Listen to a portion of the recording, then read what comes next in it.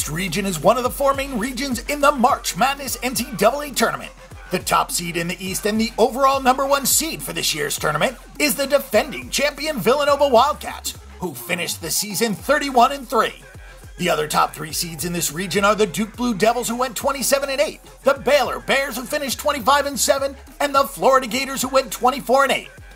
Other 2017 East Region seeds also include Virginia, SMU, South Carolina, Wisconsin, Virginia Tech, Marquette, the winner of the Providence vs. USC game in one of the first four play-in games, NC Wilmington, East Tennessee State, New Mexico State, Troy, and the winner of the Mount St. Mary's vs. New Orleans game, which is also one of the first four play-in games.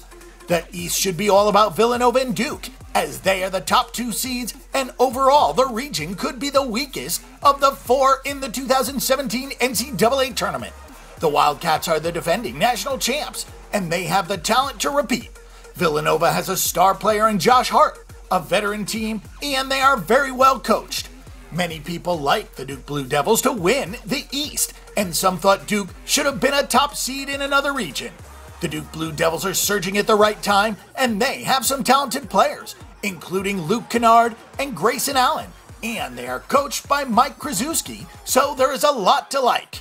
This is one region where the dark horses and long shots really don't look that good, because they would have to get past Villanova or Duke.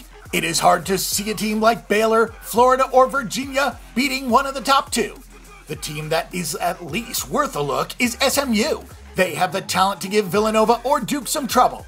They have Semi Ojeleye, who is a former Duke player, and the Mustangs can score. Another team that might have a chance would be Wisconsin, as they have Ethan Happ and Nigel Hayes, but their problem is they would have to beat Villanova in the second round.